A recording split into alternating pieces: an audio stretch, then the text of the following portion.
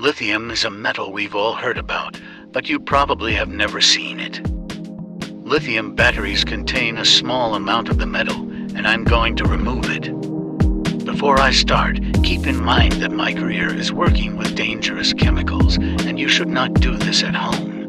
In any case, the safest way to open a battery is to first peel away the metal holding the cathode plate in place so I can remove it. Lithium is an alkaline metal, the lightest solid element, and the most powerful elemental reducing agent. Because of this property, it reacts violently with water. I will demonstrate this at the end of the video.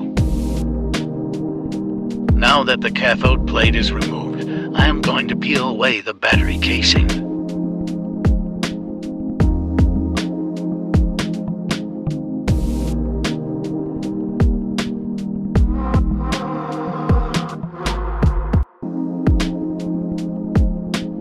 Next, I will remove the plastic coating and unroll the battery.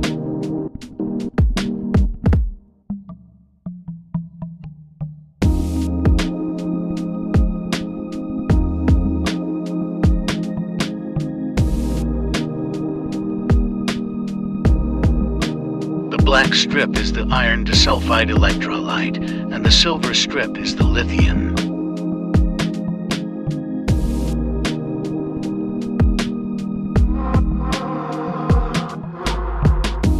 This lithium metal is highly reactive and will quickly oxidize on contact with air. To prevent this, I quickly roll it up and place it in a vial. Now I'll go toss a small amount of this in water, but I'll be keeping the majority for another project.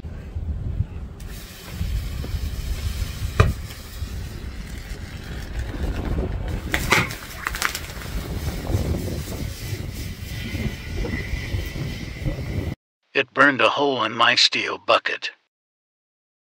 Follow for more.